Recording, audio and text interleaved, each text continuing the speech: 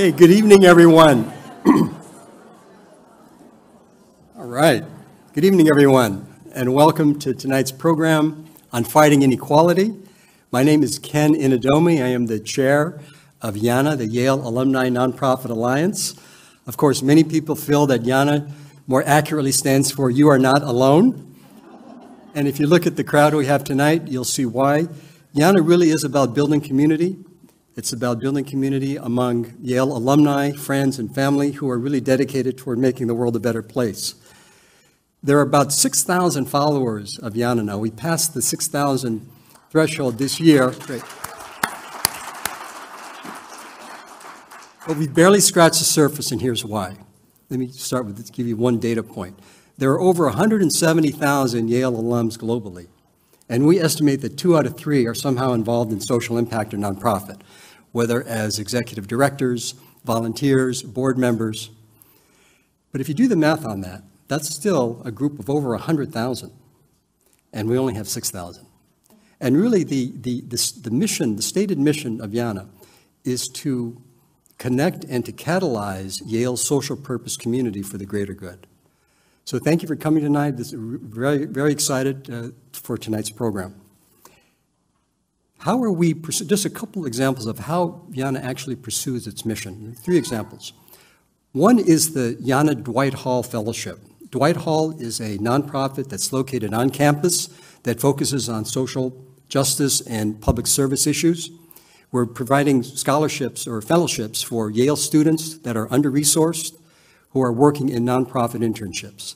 A second example is the YANA Global Webinar Series, in which each month we provide 1 hour of programming, again, broadcast globally, that provides the most recent and most relevant social impact topics for nonprofit leaders today. And a third example is the YANA chapters, the regional chapters. It's a network nationwide that allows like-minded and mission-driven alums to get together to support each other, whether you're in Texas, the Bay Area, DC, Denver, Seattle, New England, 8 chapters total.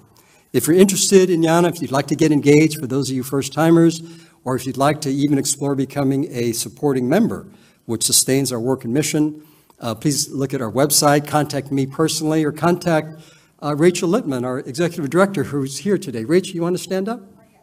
Okay, up there. Thank you. Okay, so before we introduce the panel, we have to give a shout out to our hosts here at the Lycée. Is Pascal Richard here? Okay, the Lycée has been so gracious every time we have a big event like this.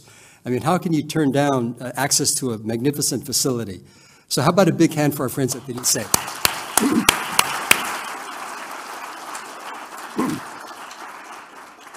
And second, I've got to give a hat tip to a YANA board member and our events and programming chair, Grace Shia. It's pretty self-evident that no one can produce and host an event like Grace. So how about a big hand for Grace?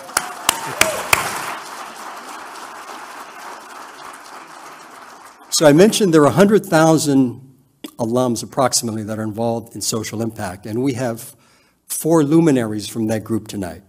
Don Chen, Hilary Pennington, Mariko Silver, and Maxim Thorne. Stuart Hudson, who had been scheduled to be our moderator, a family issue came up. His mother, 85 years old, took a fall, and naturally Stuart is attending to her. But the YANA bench is so deep that I was able to give Maxim a call, and he graciously stepped up. I'm going to introduce Maxim, and then he'll introduce the rest of the panel. Maxim Thorne is currently the managing director at the Andrew Goodman Foundation, which is a nonprofit that focuses on really fighting voter suppression, which is such an important cause today. Great. In his previous professional roles, he was the senior vice president and the chief communications officer at the NAACP. And also, my favorite is he taught an incredible course at Yale called Philanthropy in Action, one of the most popular courses, which really covered social investments. I can't think of a better person to fill in as our moderator than Maxim. So let me invite the panel to come up, and let's give a big hand for them, please.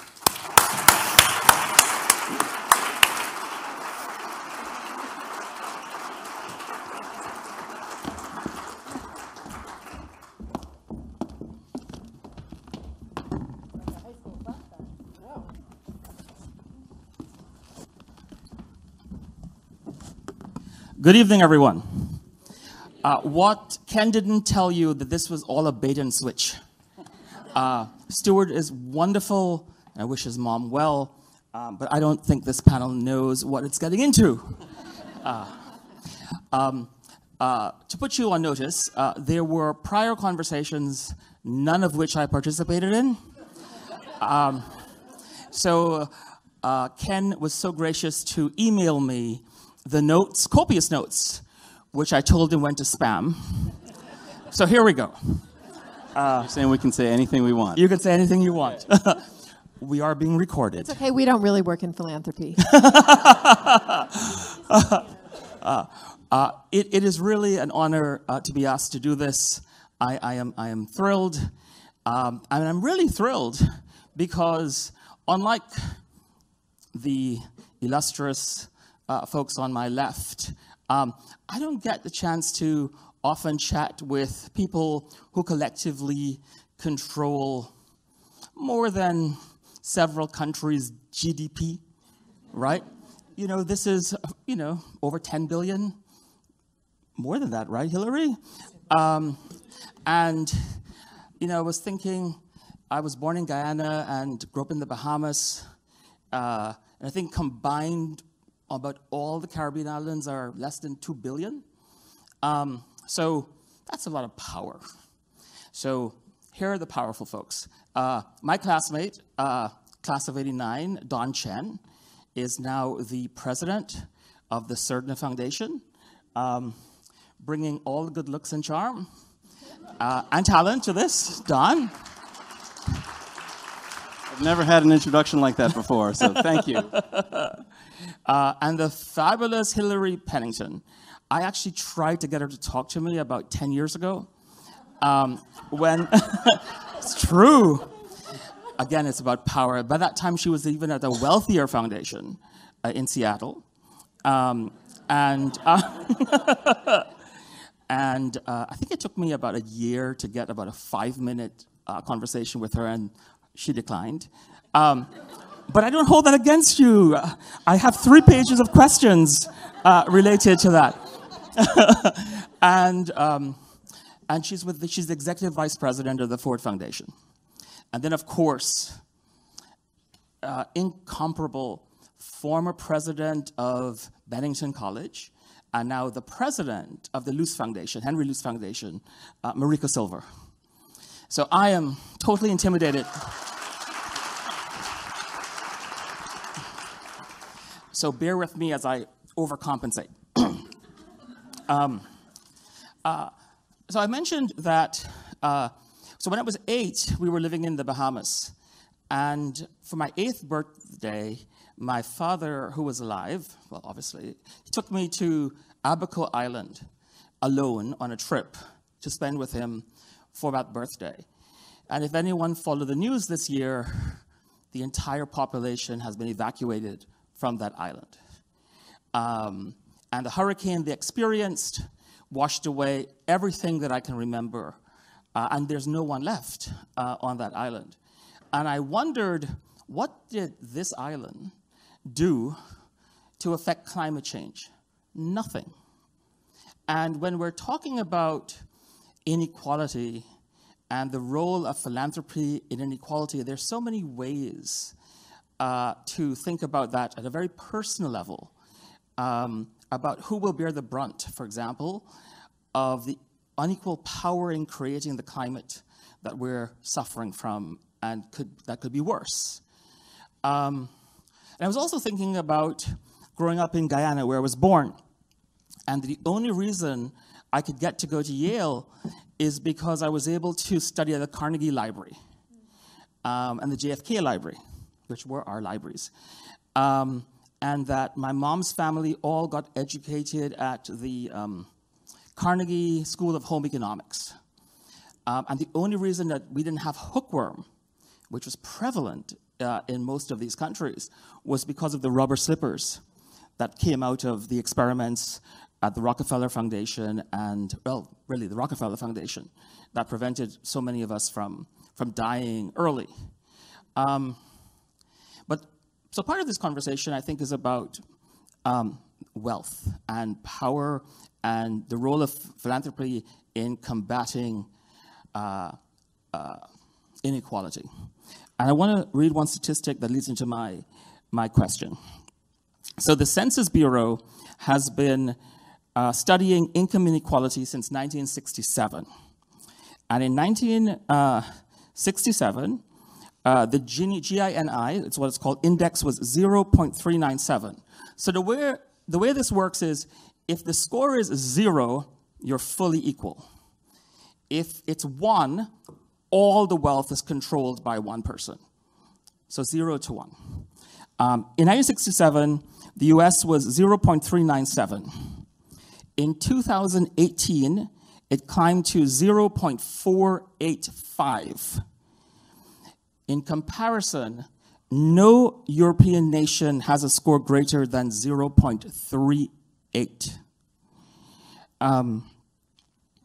So systemic inequality is actually starkest in the top tier of the economic ladder, which is populated primarily by white men. Women in the 95th percentile earn about 68 cents on the dollar compared with their male counterparts. So Don and Hilary and Mariko, given these fundamental flaws of epic scale, what are you doing? I mean, right now? Well, that's a great introduction. And I actually think it's great that you referenced some of the founders of, some of the legacy foundations, I think, including all of ours. Andrew Carnegie, John D. Rockefeller, Henry Ford, Henry Luce, John Andrus. And if you look at a lot of the founders of these foundations in the early part of the 20th century, many of them went through the same thought process that you've taken us through, which is, how do you think about this broader social responsibility to take care of folks who, in Abaco, had nothing to do with creating the conditions that just utterly destroyed the island, and how do we develop programs to address those things? Our foundations have gone through many decades of change, and today we address inequality through a couple of different ways, primarily by understanding that there are some foundations that have latitude to address major issues, and we try to do it by looking at root causes. If you look at inequality, there are many ways of addressing it. You can do direct service, you can do research, you can fund various things, and the Surdna Foundation and a lot of others really try to look at root causes in terms of our systems, our policies, our practices, the rules of our economy that really drive the outcomes that we see today. And if you compare the U.S. today compared to 1967, was it? It's the year I was born. I don't know if that's the year you were born because we were in the same class. But it's not that long ago. How much have we changed as a society? I think the policies and the rules of our economy have changed significantly, and have really skewed outcomes in the way that we see them today. So the way that we address them are a couple-fold. We're a social justice foundation. That's how we define ourselves. And inequality really factors in as a challenge of addressing disparities. And one of the primary ways we address it is looking at economic disparities. So wealth building, creating wealth is one of our organizational outcomes. We do it through a variety of means, including supporting, for example, entrepreneurs of color and really trying to create ecosystems for entrepreneurs who are normally frozen out of those opportunities, access to capital and whatnot, and to try to create more opportunities for them to succeed. Another way in which we do that is through our impact investing work, where we try to support fund managers of color. And again, this is a place where there's extreme inequality. If you look at the representation of folks who are fund managers in this country, I think it's something like less than 2% are either women or people of color, which is astounding. Less than 2% of fund managers, whether it's venture capital or whatnot, are women or people of color. And so what we try to do is really support fund managers of color and women in our endowment mix. So those are a couple of different ways, and just one more point on this to illustrate. We try to address inequality of voice and representation as well through our arts and culture program and through other programs. So, and again, trying to get at root causes rather than just trying to ameliorate some of the, some of the impacts and the outcomes that we see. That's primarily how we do it. Can you tell me, I want to unmask wealth. How much is your endowment? It's over $1 billion, a little bit over. Okay. And do you, at the end of your year, do you reinvest in your endowment? Well, our endowment is continuously managed. We have an external investment officer. So yeah, all the returns that we get from our investment income go back into the endowment. So you don't, so your endowment grows every year? Theoretically it does, except when we have a bad year. We're going to come back to that. Yes. Hilary, tell us about the amazing things that basically the transformation that Darren and you and everyone else seems to be doing at the Ford Foundation. Don, before he I left know, us for Surdna. that's right. So Ford is an old foundation. We're over 80 years old. And some of the changes we've made since 2013 is to choose one focus and only one focus, which is inequality. And we've changed a lot as we've done that, and I think to your question, we have to be incredibly humble. If you look at the issues that Ford has worked on through its 80-year history, we have not, and the world has not solved one of them, right? Poverty, improving education, better financial assets for the poor. So one of the things we've learned is that inequalities have a way of recreating themselves. And one of the things that we talked a lot about as we chose the focus was, why is that?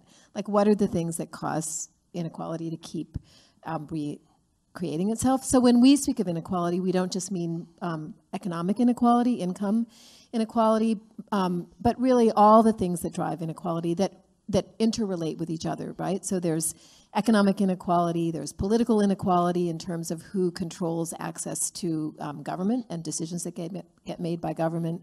There are cultural inequalities in the stories that are used to justify exclusion and othering. There's discrimination, just plain straight up racism, discrimination by race, by ability, by many, many ways. And there is also inequality in our failure to protect kind of public goods. So as we chose that focus, we made some really hard decisions for an 80-year-old foundation to move away from some areas that the foundation had funded for many, many years that were practical things that make people's lives better every day, things like education, financial assets, some work on housing. Partly because there were lots of other new players coming into philanthropy, particularly recently wealthy people who are attracted to problems like that require interventions or models or ways that you try to innovate and solve them. And we felt like we ought to focus on things that were harder, more root causes. So things like discrimination, like the criminal justice system. So we stopped doing some things so that we could start doing some new kinds of things. And 3 examples of that are a lot of work we're doing now on technology in society and all of the ways in which privacy and surveillance are challenging social justice, and algorithms are being used to reinstate many old forms of discrimination and exclusion. The future of work and workers, and climate change. The way that we work on that is not so much about the environment. It is more really trying to stand with indigenous peoples who are the first defenders of climate and to give them more voice and more power in their own countries as negotiations happen about what gets extracted from their lands, but also globally. So when I hope many of you saw all the protests that happened when Greta Thunberg was here, but there were also, with her, a lot of indigenous peoples. Those are grantees of the Ford Foundation that we are really lucky to get to support and learn from and link. So those are examples of things that we've done, not without controversy. It's hard to change things when you're an institution that many organizations depend on. And lots of other things to say, but hopefully there'll be more of a chance later. So, Mariko, I'm going to frame this in a way because you have a unique background too. And it allows me to get to Don, which is you were president of Bennington. and you grew the endowment. And you're now the president of Luce, which you told me earlier has about $900 million in its endowment. So I'm really puzzled about how you think about inequality in the context of being the president of a university and the president of a foundation. And so here is a problem that I'd like your thoughts on. So many of America's higher education institutions, especially the wealthiest ones, and the ones with endowments like Yale, spend a significant amount of time and money educating the most privileged people in America. And Hilary, you talked about public goods. Yep. I think any philanthropic organization, its assets are the public's good. The tax deduction that helped create these foundations and these universities prevented that money from going into the community chest, into local government coffers, state coffers, the federal government's coffers, so that these institutions could do the public good. I have a hard time understanding how the public good, given that this tax avoidance should be done for the people who are the most vulnerable, right, should be used. But in fact, Yale, for example, it's gotten better. But you could say Bowdoin, which hasn't, spends so much time educating the very wealthy. How in the context of dealing with inequality, is that justifiable at the college level? And is there a shift for you now that you are at a foundation? And the shift I want to ask you is, do you also increase your endowment at the foundation the way you increased your endowment when you were at Bennington? I love a passive moderator. So a couple things. I would say, just to give some context for the Luce Foundation, roughly 3/4 of our grantees are in some way part of a higher education institution. This is shifting. If you looked back a few years, you'd see more like 80%, 85%. I can talk a little bit about why that is, and it is explicitly related to inequality, though we are not, unlike Ford and Surdna, framed as a social justice or inequality-focused foundation.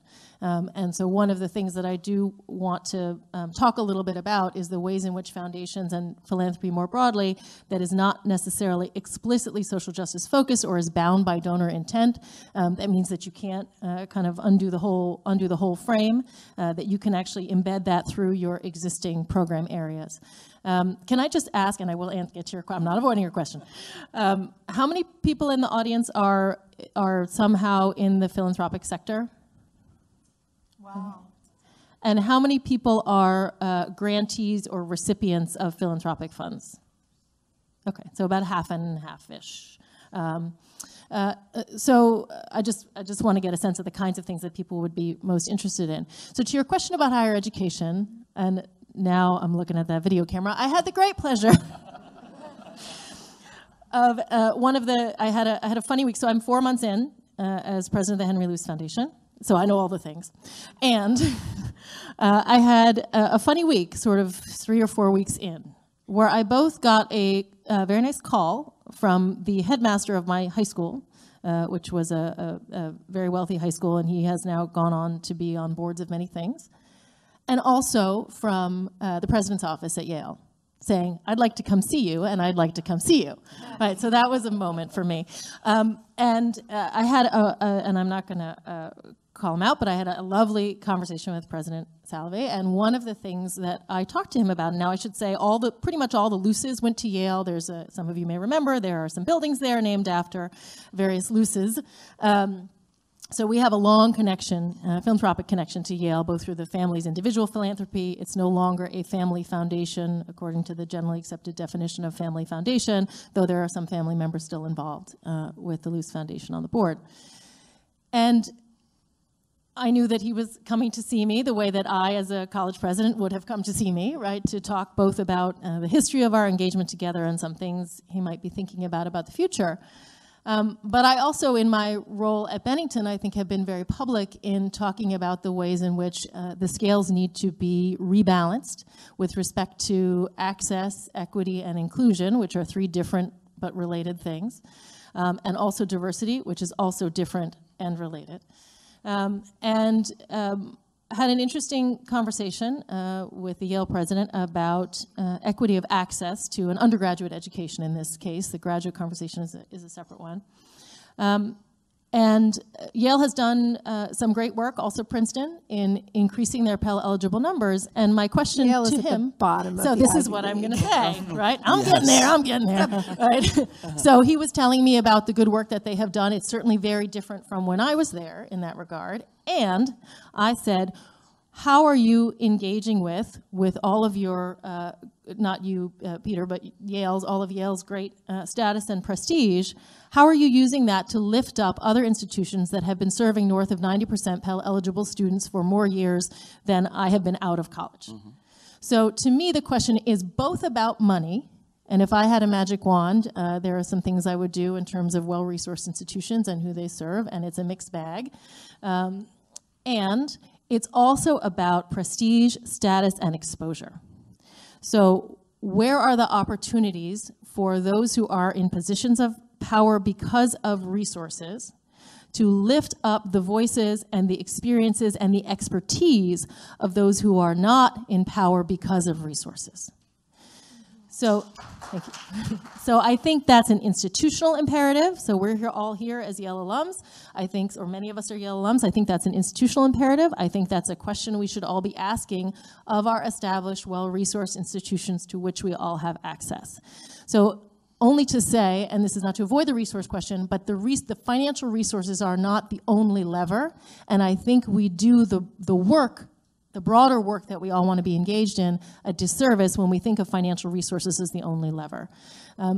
Having been the president of a small liberal arts college, and we don't need to go down the rabbit hole necessarily in talking about Bennington, but where I was fundraising for the current use budget every single year to make sure that we could get our Pell numbers up, that we could resource students appropriately when they arrive, and all of the things that go with that, to get a little bit of airtime is incredibly difficult.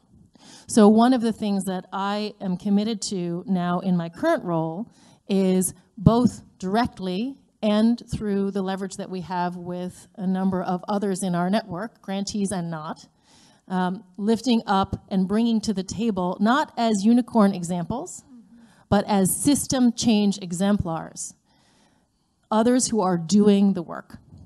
Yes, we should also give them money when that is the right thing for the foundation that we in particular lead and fits with the philanthropic priorities.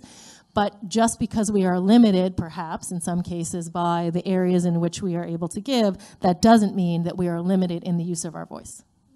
Thank you. Brilliant. But note that we're all graduates in this room for the most part of one of the wealthiest institutions in the world, that by definition, yeah, I'm not that passive, that by definition owes its bounty to the common good and to doing the common good.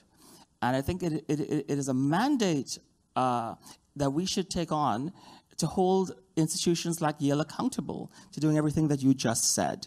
Because until it radically changes the equation with the access that Pell Grant recipients, the numbers of Pell Grant recipients would be represented, it is not fulfilling its duty.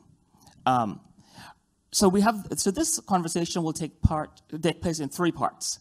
This is section 1, and you get a chance to now ask your questions for this part of tonight, and then we'll go to a second conversation and a third, and at the end of each section, you get a chance to also engage in the conversation. Yes. And use your outside voice, please.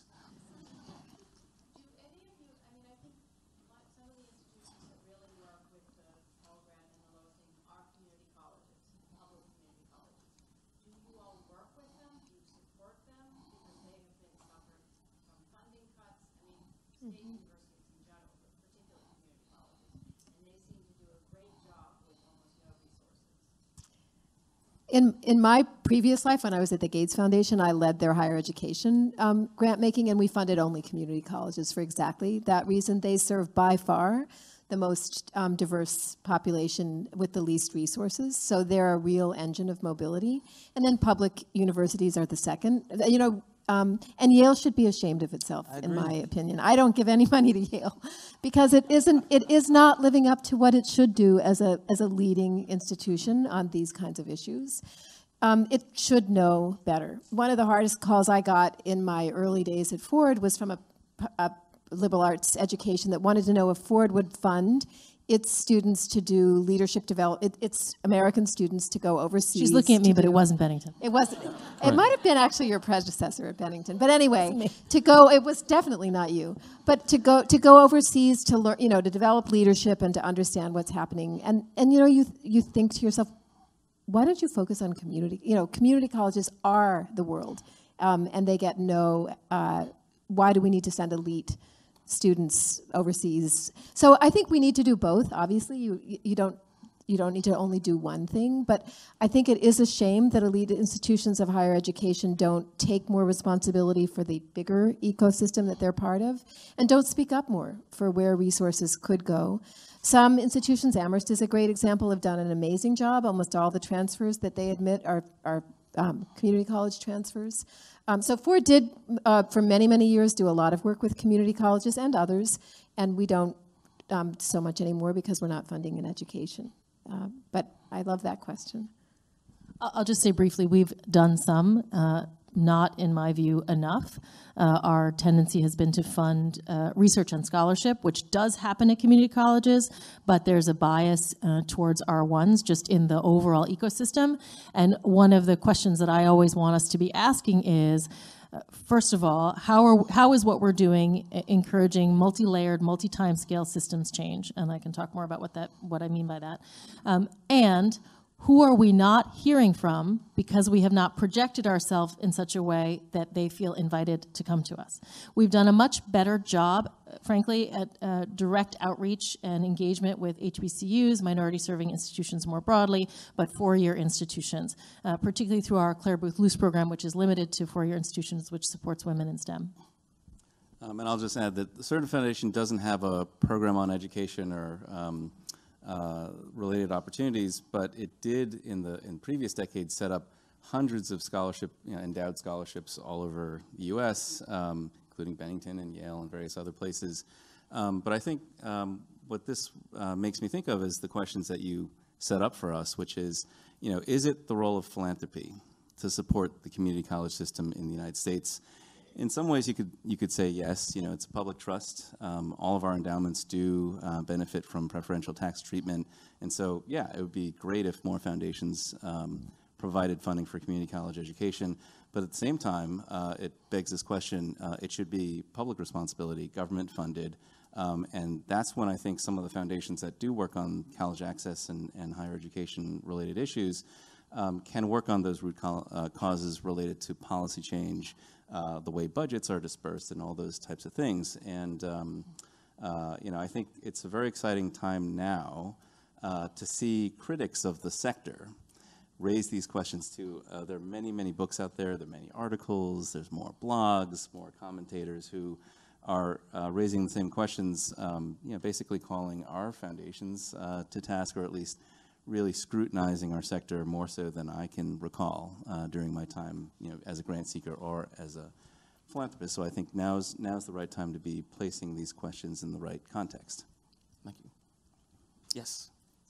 Given how much wealth is controlled by philanthropy in general, if an anonymous survey were to be sent to your institutions to ask about internal equity, internal representation, what score do you think you would get? What's the scale of this? What's the scale of the scoring? And also from an external source, what kind of rating would you get from an external source? Simply because there is a power differential at the top versus the lower levels of the organization. I would encourage you to include boards in your survey. Oh also, just to, I went to Yale, so I feel like we need to set the parameters. I need to know how I'm being scored and how I'm being graded. I would say nowhere near where we need to be over time, and that time is not a long time from now. We're working really hard on that, and there's so many different dimensions of equity. So I would say Ford is good in terms of having a very, very diverse workforce at all levels of the institution, and that's a strong value and something that we pay a lot of attention to. We are currently, we are not an institution we are a very hierarchical institution. So power in the sense, a different sense in which you described it, I think very few people in the institution would feel that we weren't a hierarchy. And that starts with the board and is complicated, and we're working on that because we take positions sometimes that obviously not every person in the institution agrees with, and so that's a hard thing. We're also a global institution, so we have 10 offices outside of the US, and this period of time has been a really humbling time to understand where the US helps, how the US hurts, how deep that is, how long that is, and so we're a great laboratory for doing the kind of work that I think needs to be done, and we try to pay a lot of attention to that. And then we do also very proactively choose for organizations that are led by people of color in our investment policies. We are, as Don was describing, funding diverse managers. We've made a decision to take 40% of our grant dollars in any given year, $1 billion over a 5-year period, to invest in large multi-year grants for key organizations that we work with, and over 2/3 of those organizations are led by women and people of color. So it's a work in progress, but it's a really strong value and something that we have to work on every day, and we're way not perfect. I'd say let's talk about racial diversity. Our foundation is a family foundation, and the family is overwhelmingly white. So our board is about 75% white. We have 10 members of the Andrus family on our board out of 13 board members. That is not likely to change very much. But the board is, very, very devoted to our mission, which is achieving social justice with a focus on racial equity. The staff is about 75% people of color.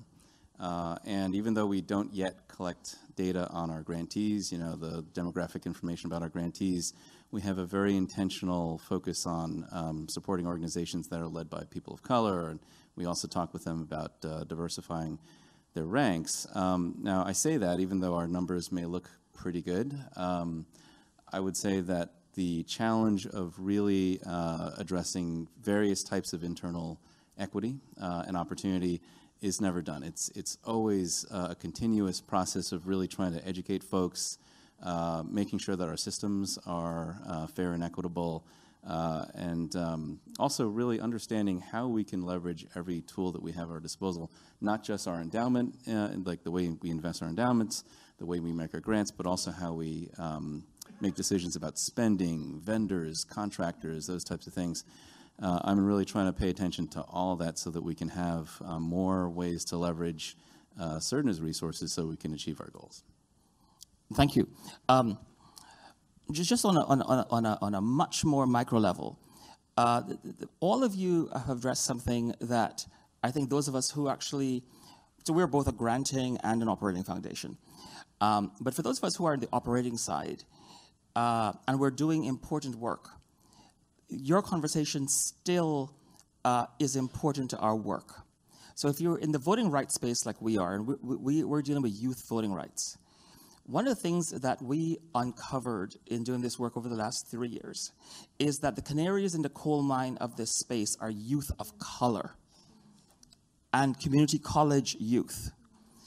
And so we've shifted dramatically so that we focus very much on HBCUs, Hispanic serving institutions, community colleges, especially in competitive states where the margins are tight. But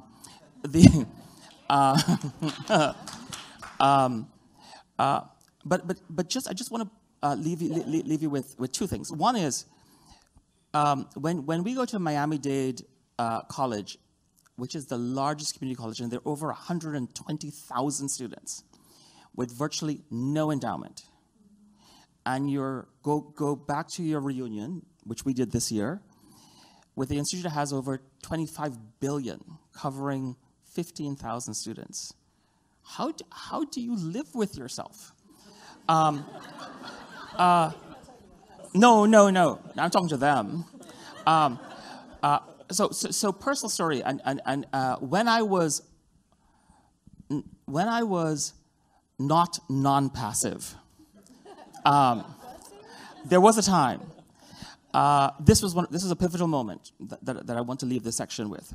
I ended up in Charleston, South Carolina, in an elevator at a hotel with just me, Bill Clinton, and one of his guards, going up from the first floor to the 13th floor. And I was just so excited and frozen and had no idea what to say to this man. And the only thing I could say before the elevator doors opened was, "Can I get a picture?" I still regret that to this day. And I promised that I would never let that experience happen to me again. That I would always have something to say if I ever saw Bill Clinton again, or Obama, and certainly the current president, so those moments aren't wasted. So for President Salovey, forgive me, Ken, hopefully this doesn't lose you your charter, but for President Salovey, when someone comes to you at your institution, our institution, and says, "I'm going to give you $150 million or $250 million for the cafeteria, or for single-room dorms with double beds, or whatever," and you have community colleges in your, how do you not say, "I don't need that. I would love you, let me introduce you to President Y, who is serving 10 times the number of students that I have." That is what going to Yale has taught me and should teach him and us. And I think you guys agree. Great. Next section. Next section.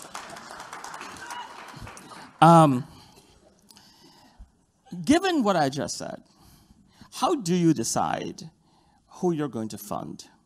When you have, the need is so great, and you want to leverage as much as possible, I'm assuming, your philanthropic dollars. What goes into your decision-making matrix, Don? Sure. Well, how many of you are familiar with theories of change? So this is like philanthrope speak. This is something that I learned as a grant seeker. Really, I'm trying to understand what makes the grant maker tick. I think as much of a knock that phrase gets, and all the kind of strategy development gets, it's actually really important for foundations to really know what they are trying to accomplish, and then to lay it out really plainly and to show the logic and be able to explain it to people. So we do that in all of our programs. We try to explain. So I'll just offer one example. For example, in our Inclusive Economies program, I'm going to keep using that example so I can go a little deeper on it. We really try to prioritize access to capital for folks, and as we think about, what are the institutions, what are the organizations that we need to support to make that possible? We have an approach that involves us really getting to know the field. First of all, the broader set of issues, the different players, and then to go pretty deep in various communities. The Surdna Foundation focuses on inequality, social justice in America's communities, so we try to go local and regional. Our board has called this approach a high-touch approach. So you hardly ever see Surdna Foundation program officers like in the office. They're fanned out across the country, really trying to understand the circumstances and what different organizations are capable of, and then make grants based on whether or not different organizations fit the theory of change. So it might be, for example, if you're trying to do access to capital, are there organizations, for example, community development financial institutions that are providing low-cost loans to small businesses? Is there a critical mass of those types of organizations that are demonstrating not only financial prowess, but also excellence in providing technical assistance. Can we get a critical mass of those types of organizations into our portfolio? And so those are the types of decisions that we make. And it's very much, a kind of a knowledge-based craft. It's also a relationship-based craft. We tend to stick with grantees for multiple years and not just kind of, go from strategy to strategy. And that's very hard work. If there's one thing I've learned in my time in philanthropy, which has been about 12 years now, it's pretty easy just to like give away money, make grants. It's very hard to make it really count and have impact and be able to demonstrate what that impact is, and to be honest about failure. If your measures, if your strategies have not lived up to the promise that you initially hoped you had. So that's an example of how we do it. Good. I have a tough question for you, but I'll throw it to Hilary. Thanks. But you can but you can backhand it. But I like Don a lot. But there's a power dynamic at play in these decision making, and certainly Surdna has had some power dynamic play out recently in the press, which I'm not going to ask you about. You can ask me about that. Okay, Hilary, I'll pass on you for a second. So Don, it hasn't been that easy in Surdna and other places to make the shift that you guys have made. And there's been a battle, I guess, for the soul of what is social justice, and so forth. So how does that play out in a philanthropic organization? So what Maxim is referring to is, so the Surdna Foundation is the foundation that John Andrus established in 1917. It's a very old foundation, one of the first. And John Andrus had a lot of children. There are 500 living descendants, give or take. And 10 of them are on the Surdna Foundation board. They're 100% supportive of our mission and the work that we do. And there are some that don't agree with the mission. So about a year ago, about 24 went to the press. Yes. Yes, 2 days after I became president, suddenly, boom, there was a big ruckus about Surdna's mission.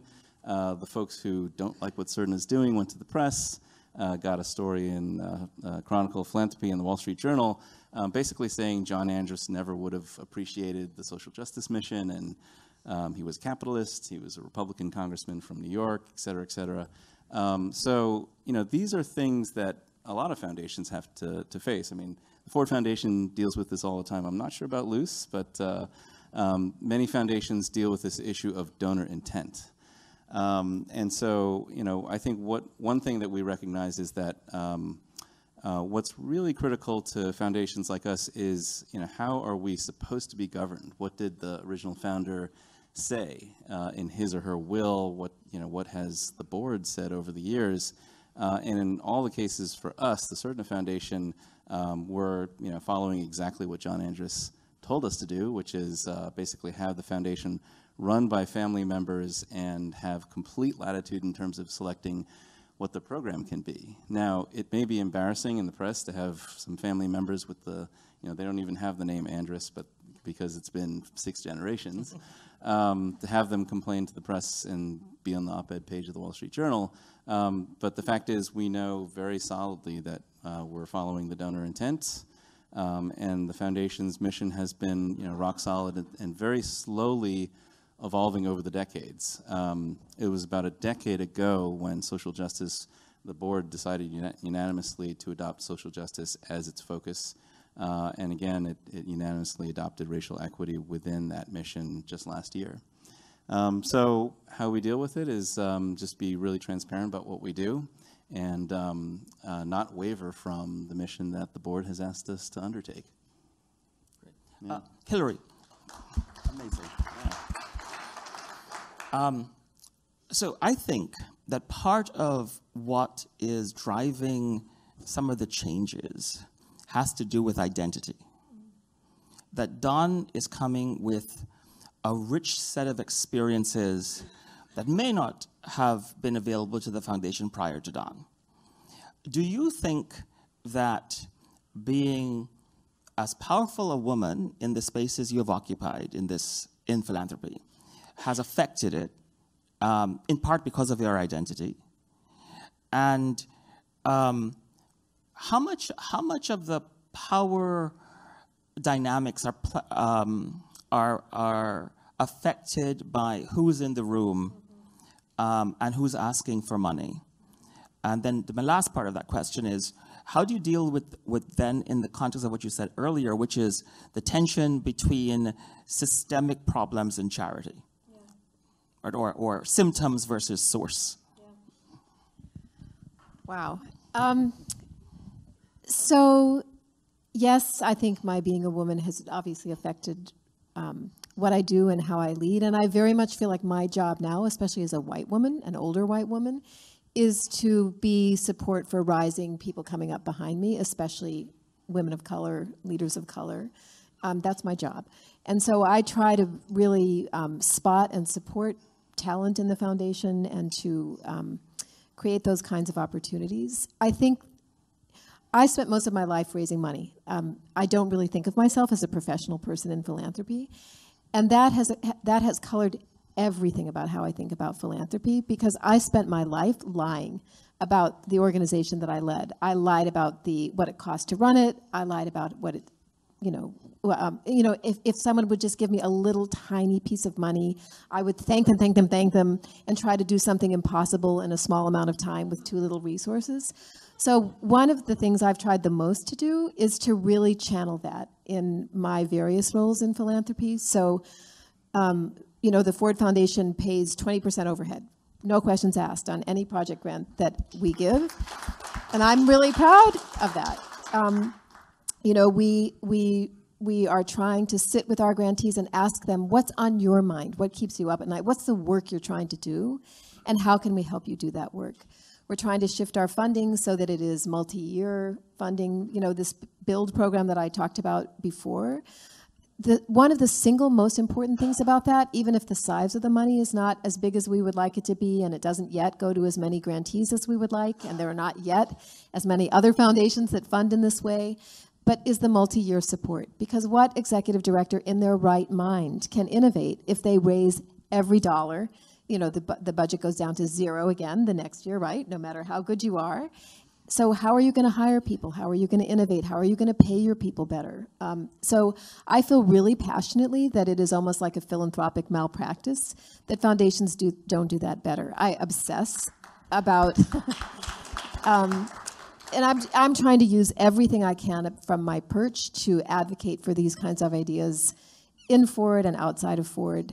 One thing I ask a lot about at Ford is what percentage of our grantees are new every year, because there is a kind of privilege that happens where people come in with networks as program officers and they can very easily find themselves funding people that they know already. So at Ford, only 20% of our grantees are new every year. And I'm trying to cause the foundation to just ask, are we okay with that? Is that the right balance for us? We would be, if you were arraying on a spectrum, very strategy-driven, our own strategy. Let's find the grantees to help us work on that strategy versus grantee-driven. Ford would be on the far side of the grantee-driven. So well over 50% of our grantees we have funded for 5 years or more, often way longer than that. But what I will find as I look in the proposals is that for many of those grantees, Ford accounts for 30% or more of their budget, especially in our regional offices. That's a kind of philanthropic malpractice, to be honest, because we have not been trying to help those institutions diversify their money. So if we change a strategy, or we get a new president, or we disproportionately harm those institutions without. So I think these are all questions about power.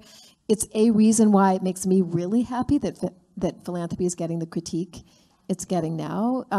First, of course, it should be working to help make sure governments are funded to do their jobs. And it should be held much more accountable for at least doing no harm to the organizations that it funds, and ideally making them stronger, making them more resilient.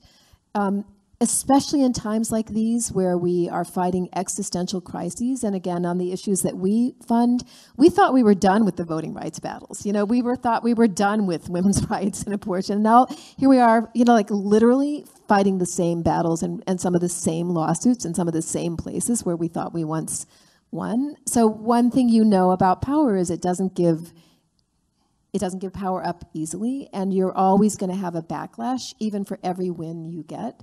So that makes it especially important for grantees who are closest to the work to be able to be the first movers. When things like that happen, like they're happening now in our country, they don't need to have to go to foundations with their hats in their hand and say, oh, please, I noticed this new trend. Could you give me some money? They need resources that allow them to move first and move quickly. And we are doing collectively as philanthropy, I think, a really bad job at helping that be more so. And we don't have those conversations enough with each other. I really, really appreciate your honesty. My mother, this goes to you, Mariko, she died last year from the early onset of Alzheimer's. She was Indian and Chinese, and my father is black and white and Native American and lots of other things. But I've never been on a panel that had 2 Asian American head of foundations. Like, that is amazing, folks. It's still statistically unlikely. Neither have I. So I always felt, if you do my mother, she would have been a magnificent head of a foundation because of her unique experiences as a woman in an interracial marriage, as a woman, as an immigrant, and any other number of things.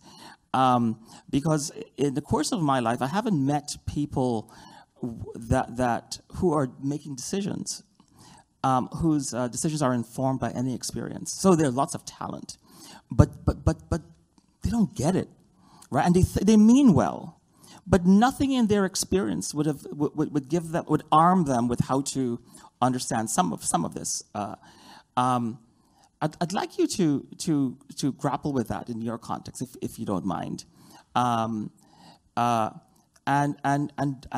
does that in any way inform change? Do you see a change with what you're bringing to the foundation versus vis-a-vis other people and how you're making decisions, or how the folks that work for you are making decisions? So I would say a couple of things. First, drawing on my experience as the president of a college, there is a group of, by somebody's definition, elite liberal arts colleges, where it's called the Annapolis Group, and the presidents and deans get together once or twice a year and just shoot the breeze.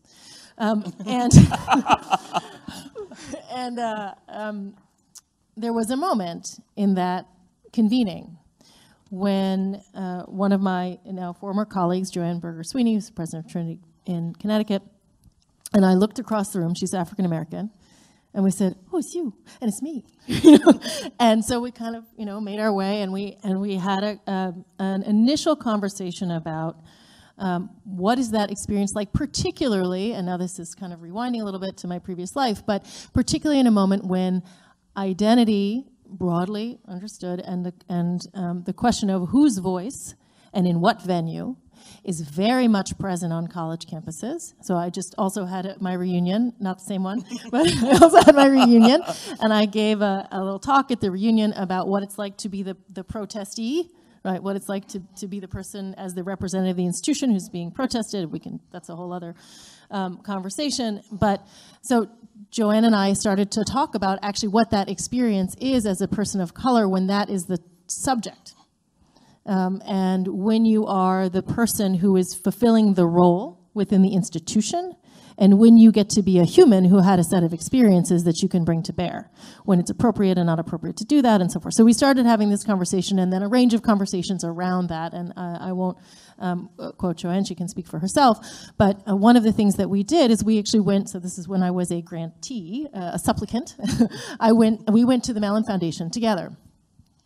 This was a couple of years ago, and we said... Before Elizabeth? Before Elizabeth, yeah, so when Earl was president, and we said, look, we did a little count, and of all the Mellon-funded institutions that we could find that are four-year institutions, there are whatever the number was, and there are now more than there were when Joanne and I spied each other across that room, including research institutions, big public universities, et cetera.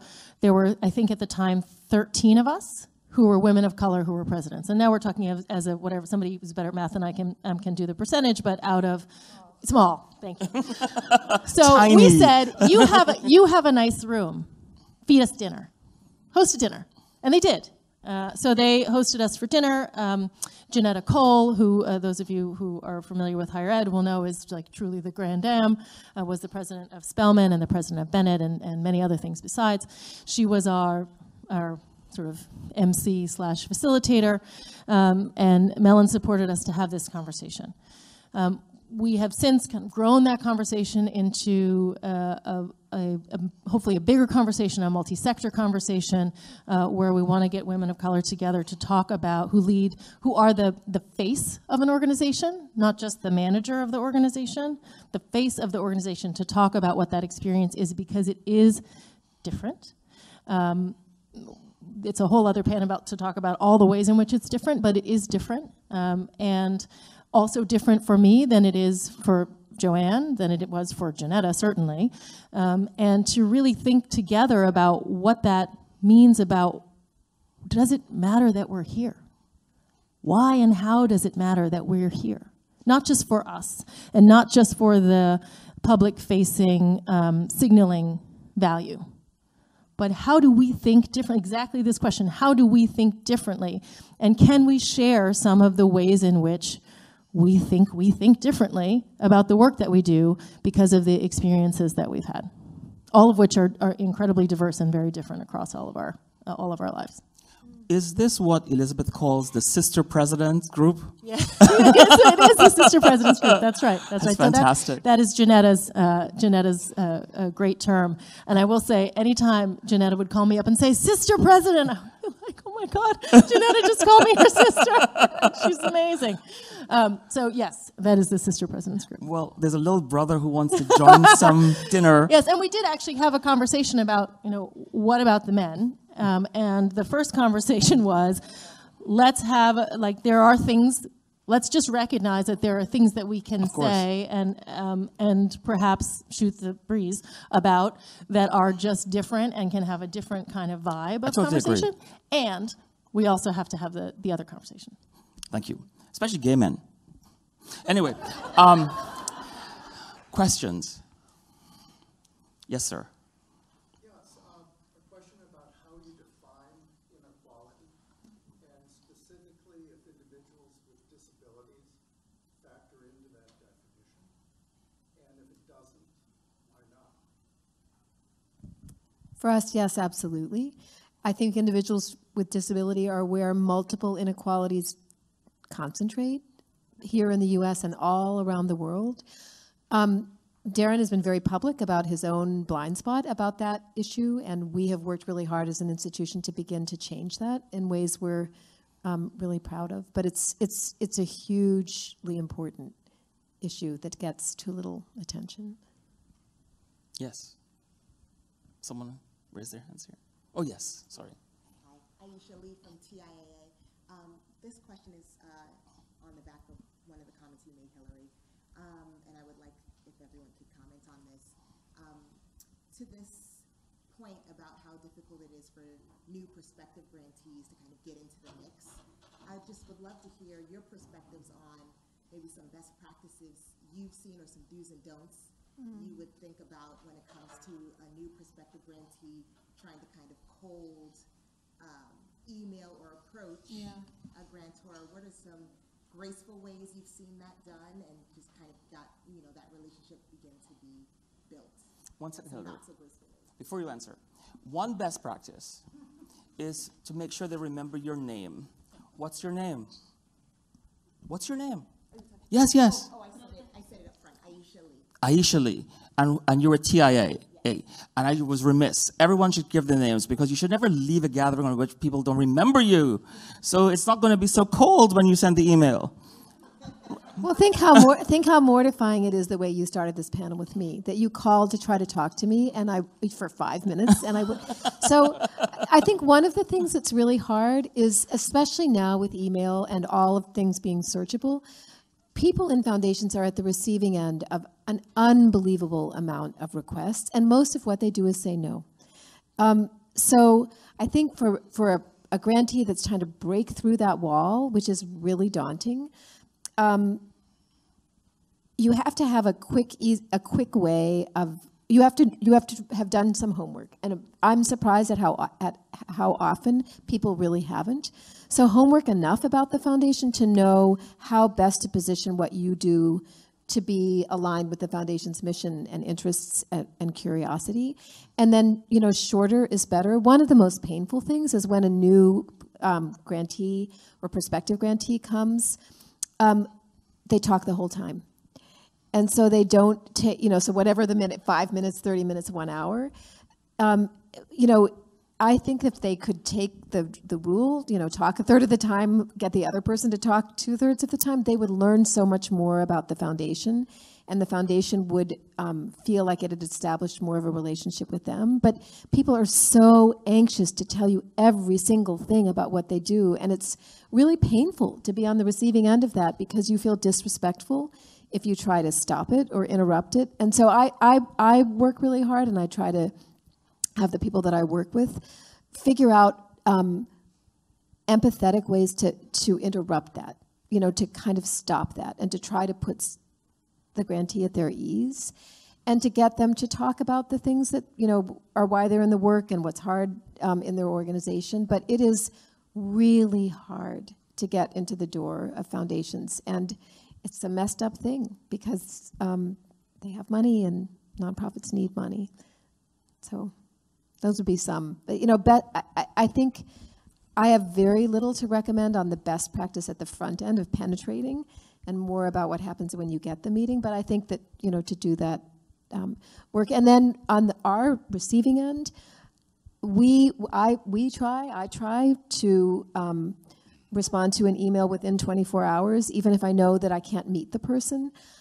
I try as best as I can to say I was a grant seeker, and one of the things I learned the hard way was I wish people had just told me no more quickly so that I didn't spend my time trying to get a meeting that it was never going to happen. And I try to offer that as respectful to the person. I doubt that that really feels very good, but I'm surprised at how often I get a response that just says thank you for that. So, but it's a really messed up imbalance. No two ways around it. Yes. So understanding the very good point that, Could you tell me your name, please? so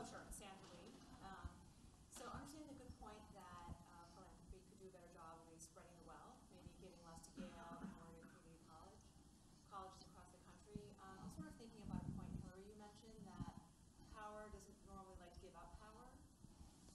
Do you think that there's a role for philanthropy or other organizations to actually go into places like Yale or other powerful institutions, try to convince them and their students and administration to think differently about inequality?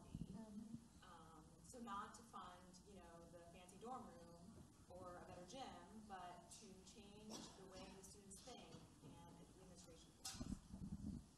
Yes.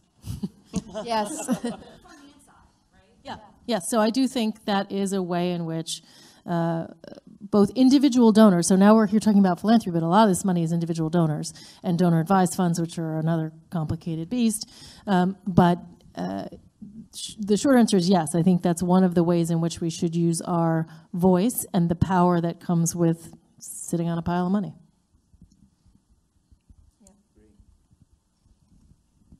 One more question? Okay. Yeah? Yes, orange. That's you. Yes. Laura from Madre, and I wanted to ask about your grant making process and how you receive applications and how you make sure that you're addressing inequality within that application process, so that you're not just funding those organizations that already have the resources to do good work, but you're actually getting at people who might not necessarily have a chance to make a difference in their community. Any of us? I mean, I could take a crack at that. So different foundations have different processes. Some are aware and some are less aware of how their processes might, for example, reinforce inequality.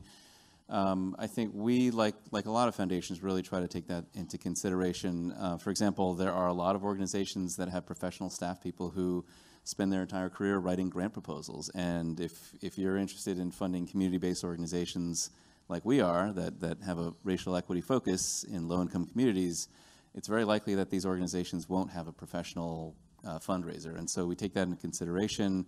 There's actually a pretty a burgeoning consciousness within philanthropy to try to make things easier for grantees. So Hilary referred to some of those practices. Other practices are, for example, allowing grantees to submit a proposal that was written, for example, for another foundation, lessening the requirements of reporting. One thing that really bugged me when I was a grant seeker was sending the funder a grant report that they didn't seem to ever read, or providing data that they didn't seem to need. So, that lessening the burden on stuff that is unnecessary is a really key thing. The other thing I'll say is that we do have a program called the Andrews Family Fund, which receives letters of inquiry and then reads every single letter, assesses everything based on a set of criteria. That program has become so well known that now we're getting like 700 a year, and it's becoming overwhelming. So, so as much as we do to try to address some of the inequalities through these techniques that I mentioned, at a certain point, like just our staff capacity is so limited that we may have to change that and just stop, accepting just like every blind letter of inquiry that we receive, and think about how to request proposals in a different way. So it is a continual challenge, and I know Ford has had to grapple with different ways of receiving applications as well, and practically every foundation has to do that. Thank you. So we're going to the final section of tonight's conversation, and I'm very thirsty. So earlier tonight, I don't know if this happened to you guys, Mariko and I were sitting in the front row before we were called up here, and they came and took our water. I'm not sure if that was sort of trying to balance the equality scale, because some people don't have water, but it would be really good to have some water. Just in case anyone is listening. It's not a metaphor. It's not a metaphor or anything. A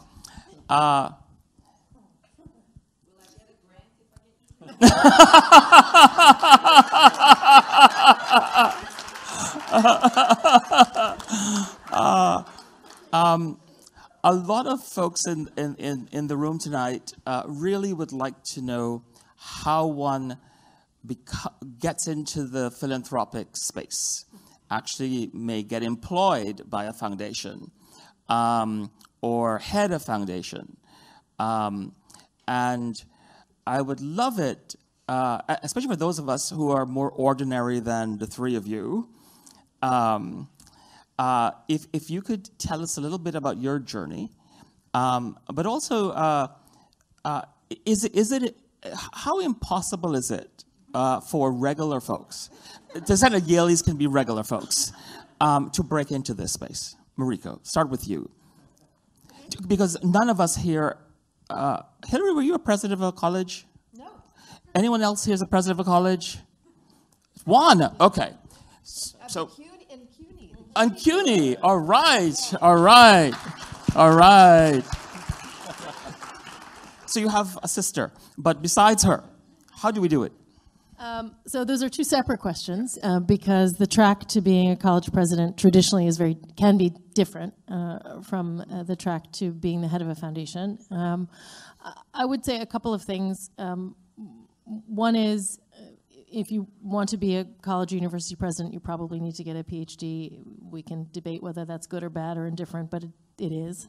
The way that these jobs get filled almost always is by a search firm.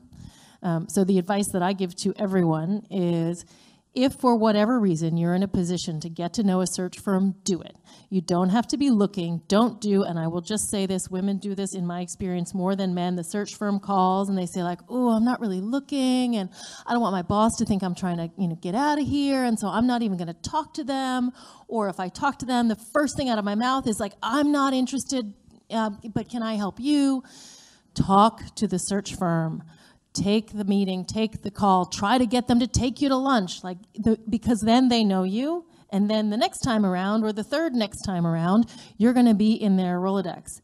I always also try to be the most, and Marilyn's not here anymore, but the most helpful person a search firm person has ever met. So even if I'm not interested, who are the other people I want to lift up into their network? Who are the people I want them to know about? Do I have an opportunity to shape the way that they think about the kind of person they're looking for that job? And can I do that in a way that's going to lift up particularly people who might not otherwise be on their radar, either as individuals or as a profile? And I think that's all of our obligation, because we're the ones who get the calls. And if you get the call, yes, yay! Rule break. Start by breaking the rules. No, it's okay. All right, I'll take it. I'll take it. Thank you. Thank you. Yes, you definitely take it. So the mechanics of it are, it's search firms. Take the call. Talk to the search firm. Even maybe reach out to somebody and say, hey, you don't know me, but at some point I might want to get into philanthropy. I don't know if you have any jobs now, but could I take you to lunch if you're in a position to do that? And just pick your brain, because then they will know you, and if they don't know you, they will not call you. That's great advice. I think in philanthropy, it's really hard to get a job in philanthropy. So the thing that I think is the most successful for people, especially people who want to come to start early in their careers, and then hope that they can get a career ladder in philanthropy, that's exceedingly rare.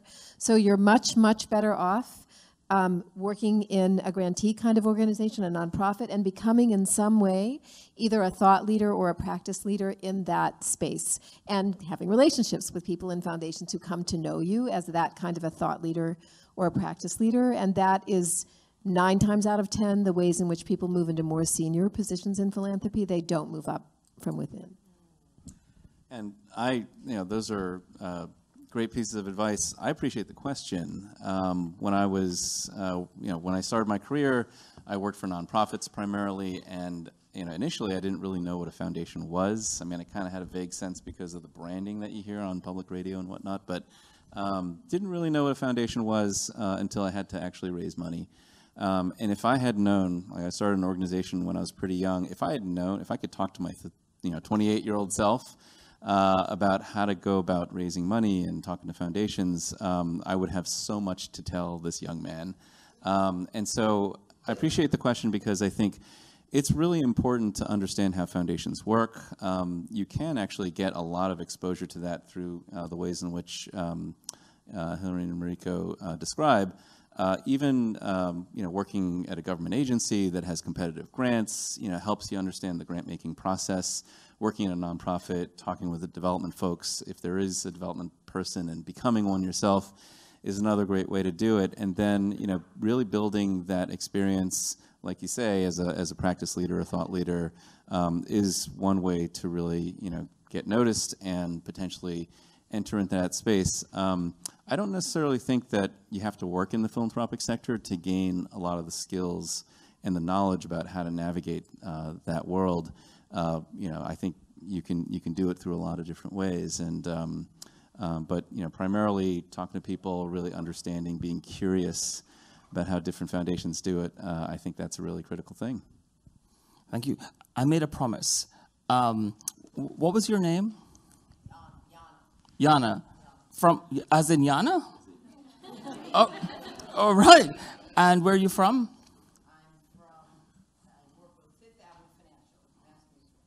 And you want a grant? No, I'm here for a client of mine. Ah. Okay. Well, I can't help unless you were doing student activism and around, or activities fund. But the fundraiser's right here. All right. Good. Good. Thank you. Thanks for the water. We need people to carry our water a lot. You remember my name, Yana, I will remember it. right? I'll remember it. Don, you raised something really interesting that I think took me a long time to understand. So can you guys help us figure out what are the interplay between the philanthropic sector, the for-profit sector, and the government sector?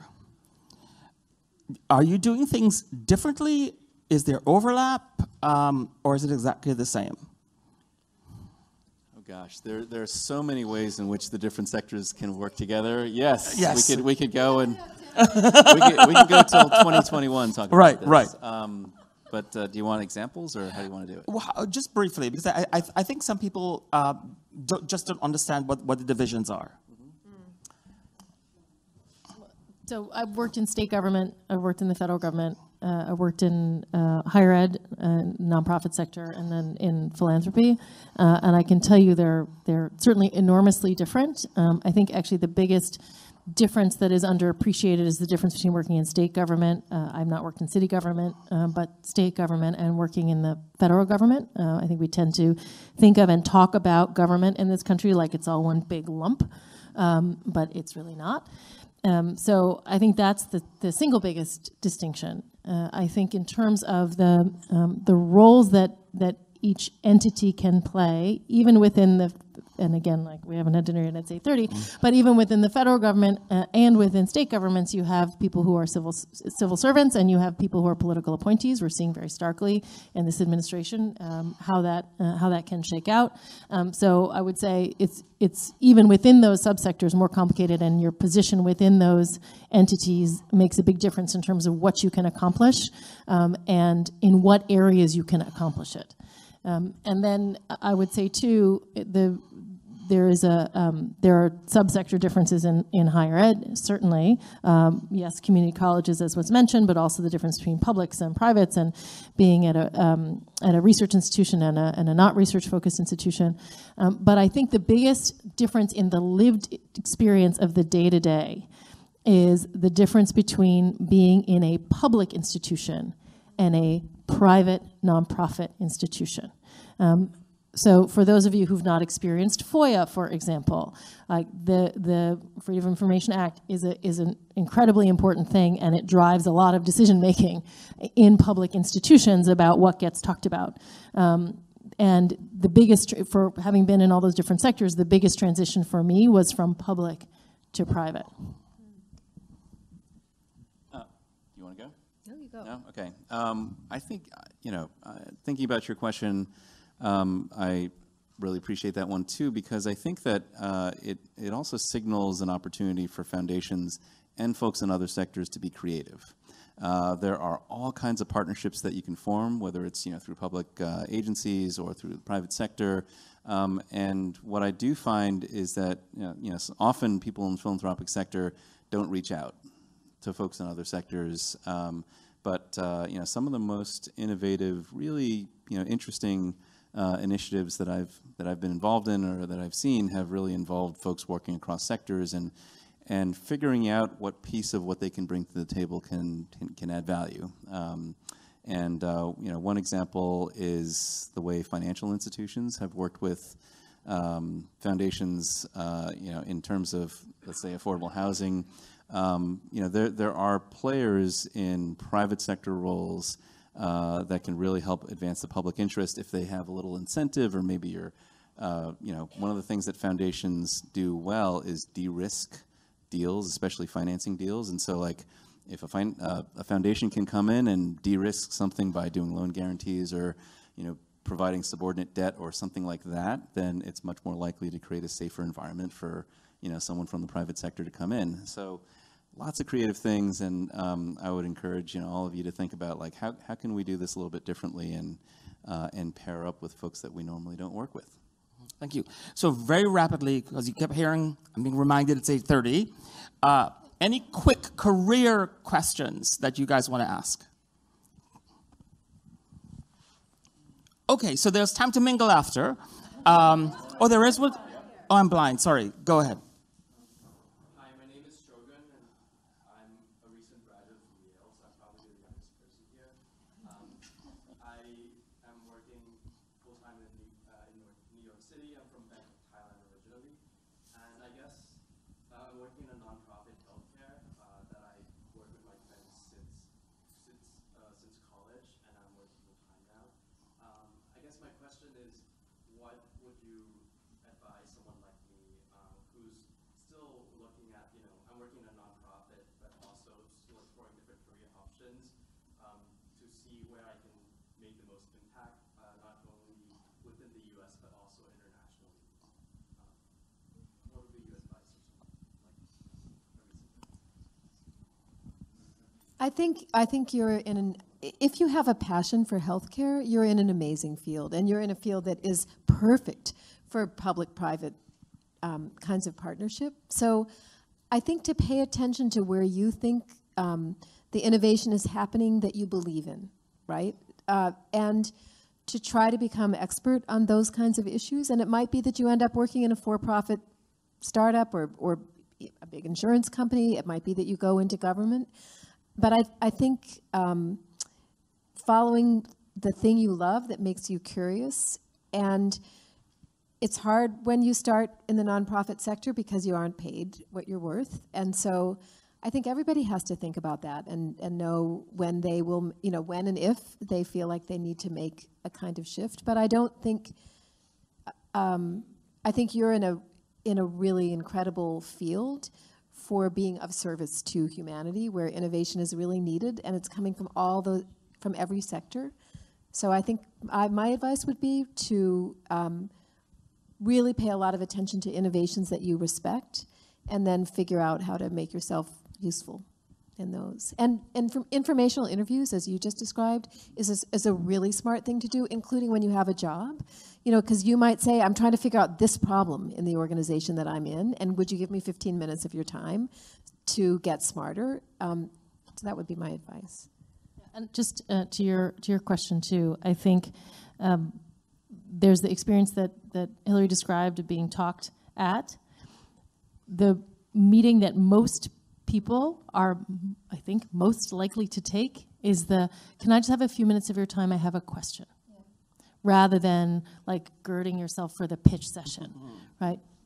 But especially, not only, but especially if you're on the younger side, I think most people will be very generous with their time to help and support, and not only if you're on the younger side, but help and support and help you think through something.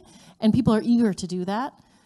More so, and so that, and if you're authentic and honest and not lying about it, which we've all done, I think people will make a connection with you, and that connection can then, in the future, maybe not today, maybe not tomorrow, but at some point, lead to a receptiveness to a grant conversation that maybe it's the thing that you bring, maybe it's something that the two of you develop together, but it means that you're in conversation and you're engaging the mind and not just the pocketbook of the person who you're talking to, and the same would go for you, I think.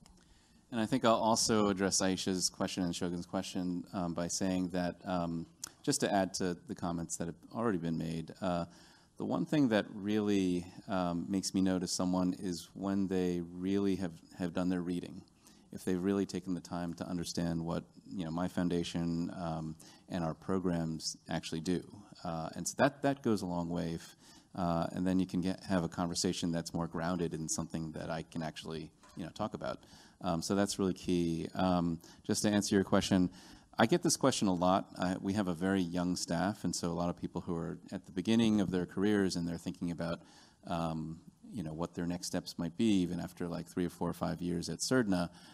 What I tell every single one of them is 2 things. Number one is what Hilary said, which is really be curious, do informational interviews, find out about how the world works in different institutions and whatnot.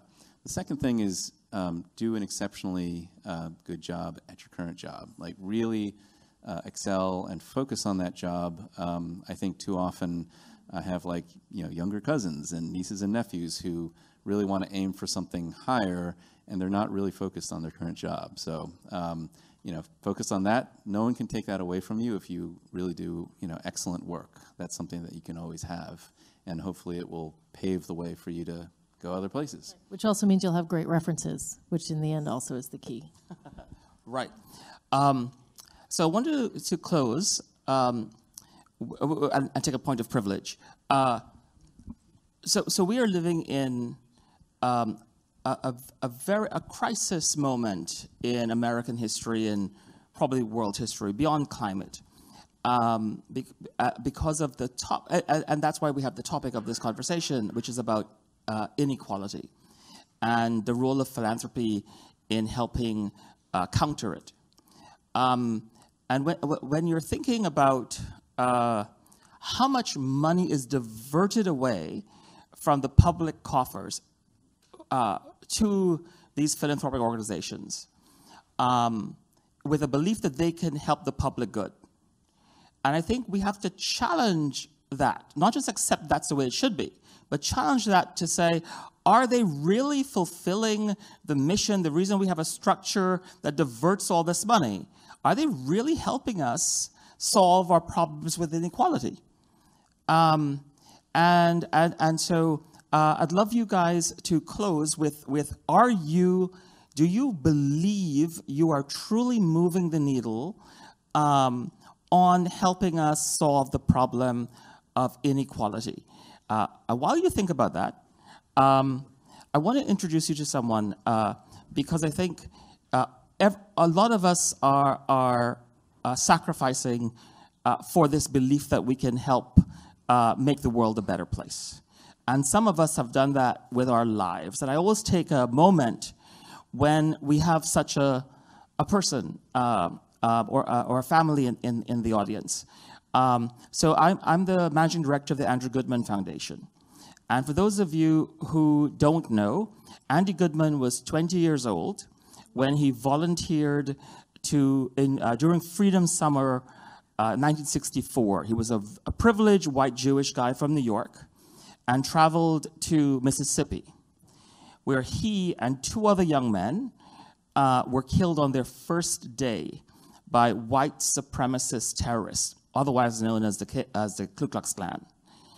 And it is his death and his co-workers that really catalyzed a movement in this country that in less than a year we got to the Voting Rights Act of 1965.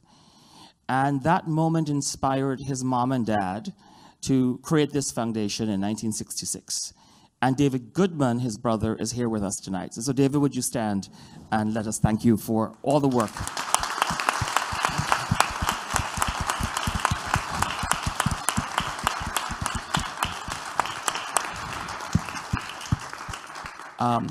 And so I am busy trying to divert the Goodman money to do good work, to carry on Andy's legacy of trying to address fundamental notions of fairness and inequality in our democracy.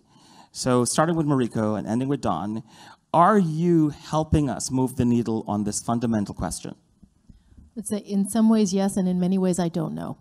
There are a couple of programs that I can point to where I think we really are moving the needle, particularly as it relates to whose voice is at the table, who gets to, not just who gets to be at the table, but who gets to have a voice at the table, who gets to frame the question in the first place, who gets to help us to think about what kind of society we want to be, and how do we lift up, yes, underrepresented voices, and voices that might not have access, whether they look underrepresented or not, and to do that in partnership with communities. So we have a program where we partner with the First Nations Development Institute to support indigenous knowledge makers, and very deliberately decided that we are not in a position to make the decision ourselves about whose voice should be at the table, but there are communities that we want to support. We don't go into that with a theory of change, and we can talk about what that means to different people, but instead we really want to be community-led, and our job is to provide the resources. Our job is not to provide the framing of the question or the decision or the end point. So I think there are some areas in which we are doing that, and there are a lot of areas in which we've not asked the question. Thank you. Hilary? I don't know, and I hope so. I think the one benefit that we have is we can take the long road. That means we should take risks, and we should really reach out to include and lift up people that would not otherwise be. So you know, what we are trying to do is to center, is to change who's at the table and to center their voices and to link them with each other, you know, social movement activists from across the world with each other. And to know that, you know, that kind of movement energy is something that's really important. That's making us have to change a lot, because a lot of people who are creating important movements don't ever want to form an organization, and really believe in leaderful kinds of different leadership models. So we're learning a lot as we do that. But I'd say that for most of us, we are haunted every day by not knowing. Don? You know, when you open up the panel, you talked about the billions of dollars, and I do, you know, not to be cliched, but like I think of Spider-Man, and I think, you know, with great billions, there comes a lot of responsibility, and great responsibility, and I say that in all seriousness, because I do agree with the framing that you offered in the beginning, which is, you know, there's an opportunity cost here, and it's a public policy. So at one level, it's a public policy question. You know, are our tax laws the way they should be? You know, should we be giving this preferential tax treatment to institutions like ours? And so that's a whole nother conversation. There are books about that, and that's a whole nother YANA panel. And I think it's great that we're having that debate in this country right now. As for our individual institutions, you know, it's an incredible privilege to run an organization that has a mission that is really trying to move the needle on these different issues. I also don't know, and I hope so, that we are moving the needle. But I think, you know, if you look at the broader philanthropic sector, a relatively small proportion of foundations actually do what we do, which is, you know, get out there, talk about what we do, you know, put stuff on our website, and really try to demonstrate how we're making good use of this public trust. A huge proportion of foundations don't do that. And so, you know, I think as we try to, you know, constantly grapple with this challenge, I'm hoping that we can advance things, you know, be able to get people excited about the work that we're doing, you know, whether you're working on civil rights and voting rights or on income inequality or various things, so that they do take the challenge. And I see that as part of our role. Like, if we can't demonstrate that we've made a difference, we've moved the needle, and then inspire some other folks who have, you know, wealth, to do similar things within this current policy context, then I think we've failed in the task that we have. So that's how I look at it. Thank you. Amazing panel, Mariko, Hilary, and Don. Ken, thank you so much for hosting this panel, and I feel incredibly privileged to have entertained you tonight. Thank you very much.